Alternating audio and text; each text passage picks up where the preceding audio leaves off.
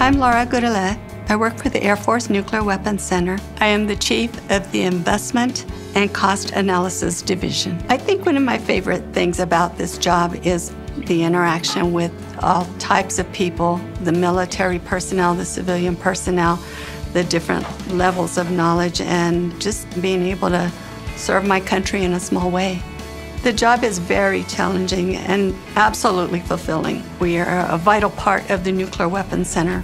When I came to work for the Nuclear Weapons Center, it was scary because I had no government experience. I had never even thought that I would work for the government.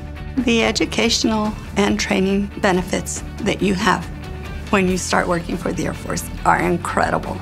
It's all there for you. Your higher education, your training that's specific to what you're doing. You're exposed to so many things. You develop mentors and relationships. So that fear and that tentativeness, it doesn't exist, and you can move forward and you can contribute. And private sector contractors know that we're very, very well trained and very well educated, and so they benefit from it. They don't have to pay for that training. You've already got it.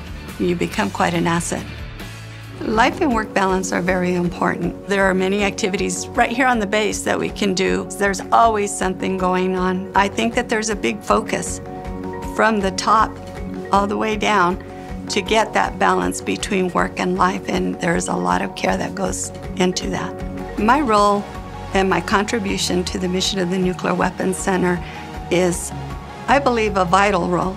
I always want to make sure that I'm doing the best job that I can do in support of our country and our men and women in uniform. They have huge, tremendous responsibilities, and it's made me appreciate and honor them that much more.